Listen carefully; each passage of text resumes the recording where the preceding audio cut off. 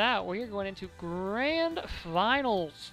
ZD versus Tenga. ZD's been waiting patiently there in Grands. Tenga fighting his way back up through the loser's bracket to get another shot at this. Actually, did we see ZD versus Tenga earlier today? I don't believe we did. I don't think these two have played today. Because I believe Tenga lost to Oolong earlier on before getting the chance. So this will be the first time we're seeing these particular two players fight tonight. And it'll be interesting to see if Tenga can continue this hot streak and keep things going. They will need to make that bracket reset happen to take first. And ZD, of course, has been playing some very, very solid pit tonight. We've seen some pretty cool pit combo setups and some very lethal ledge trap play. Tenga moving in, catching the up tilt, anti-airing that falling forward air. It seems to be something that Tenga does very well with his character, is just deal with aggressive aerial options. Oh, the reflector on the Chakanetsu, though. Going to cost Tenga in a big way. The damage, not so much as a problem as it is being on the ledge, but able to navigate through it without too much of a problem. ZD sticking to those safe landing options, not giving up any opportunities for Tenga to take the stock, and now the juggle has begun. There's 2 up smashes that have connected now. Looking for a third one, not going to find it. Tenga back up onto the ledge. This time it's the down tilt to the up air. Is going to seal the stock. ZD taking that early lead. How long can he hold on to it for? Once again, there's ultra safe landing options. The downside of that down air is that, you know, it's a little slow in startup. You can probably get up there, stuff it out, but Ryu, not a character that really gets up in the air like that. And once it hits your shield, you really don't have a rebuttal. It hit your shield, you just have to hold that. You know, be ready for the next option. You don't really get a lot to respond with there. And look at ZD, just weaving in arrows between double jumps as he comes back to the stage, but naring back onto the stage, maybe just a little too aggressive. Tenga countering that in kind and taking the stocks back to an even count. There's that platform reset with the down air, but ZD not able to finish it off with the back air there, but Tenga failing to recover regardless. That's a full stock lead now for ZD. Tenga is going to have a long way to go to try to bring this one back. Had the read on the focus attack, but just didn't have the distance. Dash attack. Oh wait, hold air dodge off stage there. I don't think that was intentional, but luckily it's pit. Not a whole lot lost there for ZD. The spacing game now getting very intense.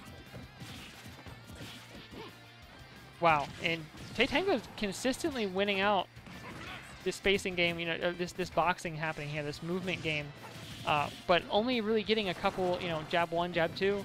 Not a whole lot of damage off of it. ZD with the few wins, you know, the comparatively few wins is getting so much damage per win that it's just evening, more so than evening out, giving ZD the percentage advantage here by quite a margin. His fireballs starting to make their way back into Tenga's game plan here at the mid-range. ZD on the ledge, holding shield, waiting out the nair or the forward air and the Shoryuken, finding the punish to take game 1.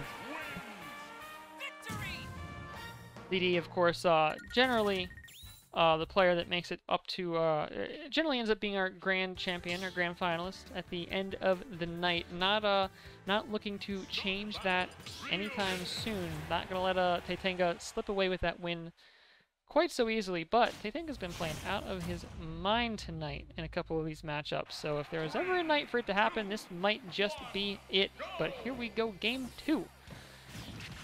ZD taking a little bit more of a measured approach here than we saw earlier on, using those forward airs to space out. Tenga now stuck up on the ledge, ready for that fireball though. ZD locking on to Tenga's ledge habits. We've been seeing a lot of Tenga come back to the ledge using a drop ledge and then fireball, jump in fireball, drop ledge, jump in forward air, and they have different timings, different amounts of safety, but Pit can punish both and can punish both relatively the same way. Wasn't ready for that time though. One more good opportunity past the ledge with that burst option. And again, as I was just saying, ZD seemed to be locked onto it. It seems like now Tenga's getting away with it time and time again. Maybe just not expecting Tenga to continue to use that option perhaps, but you know, if it's working for you more often than it's not, you may as well continue to do it. Tenga seems pretty set on that, but now it's more about getting in and trying to find the stock here. We're still even. Both players, you know, Pit's probably not really at kill percent per se. Sure, the Tatsumaki not quite going to kill there.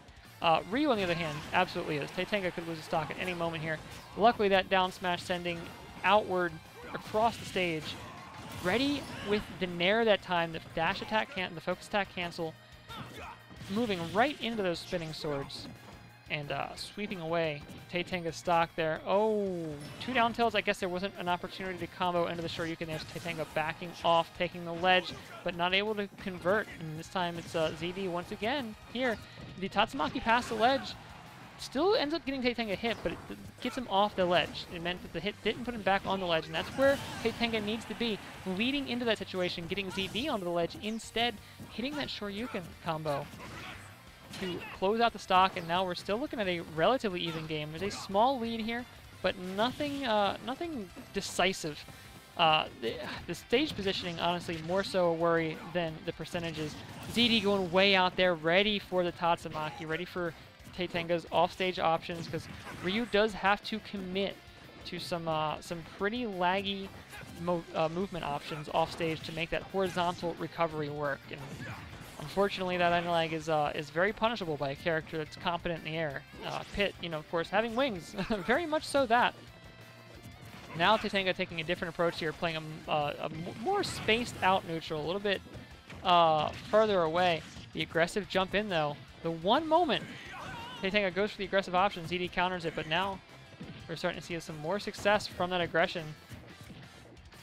ZD dropping shield here a few times just a little bit too early. Was that an attempt at the ledge trump from Ryu? What does Ryu do off ledge trump? I'm sure there's options. I'm just not familiar with them. Tenga going out way wide, respecting the down air, respecting the spike, but man, didn't work off stage, but it worked covering the ledge jump. ZD still commanding the flow of this fight so far. Well, not anymore. Tenga is applying a lot of pressure on shield.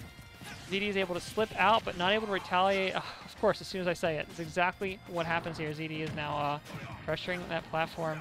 Focus attack does not going to combo at that charge at this percentage.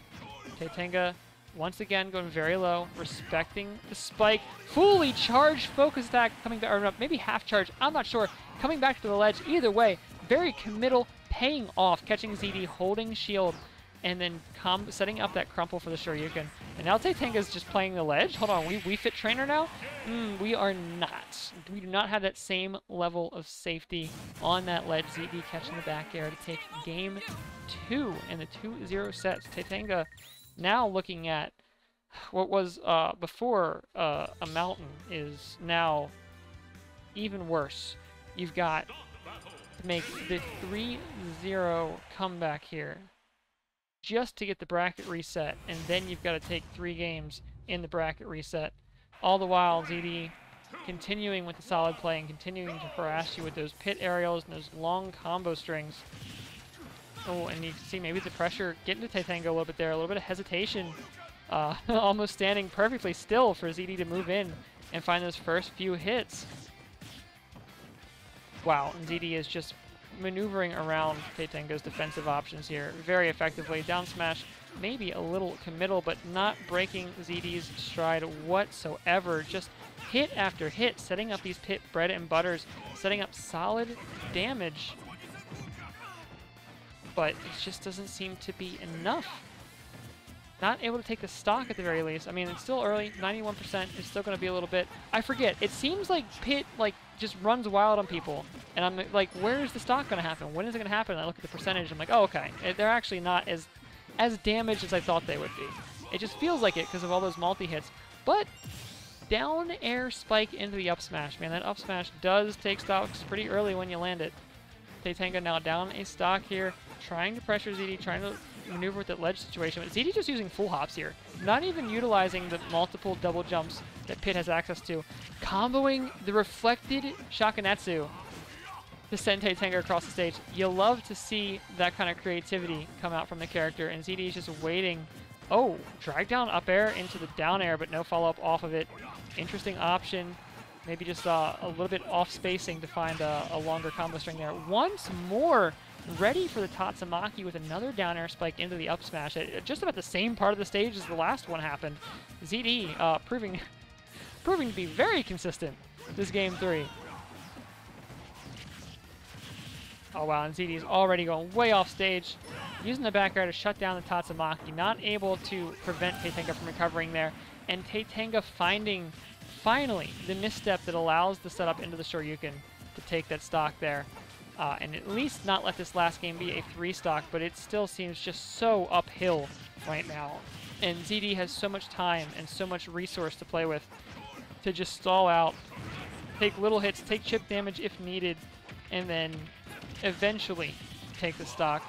And maybe just going for the lethal stuff right away. Instead, though, down throw into the up air, sending way up into the blast zone, but not going to kill at that percentage. It's jabs on ledge. This puts Tenga in a difficult spot. Being back on the sledge is not where you want to be, but he's able to get around. Still needs to find the landing. Clever usage of the shield, staying on point, making sure that those arrows are not interrupting his flow right now, but the nair out of shield is becoming more and more of an issue. Shoryuken going to power right through. Tenga has the ledge, sticking to ZD's shield there, running in the back throw. I'm not sure what the Shoryuken there was meant to accomplish, but it did not seem to interrupt his stride whatsoever. No combo with the Tatsumaki, though. ZD flying just a little too high, able to flap those wings to get out of it and set up the grab at the end for the down throw to the up air to take that last stock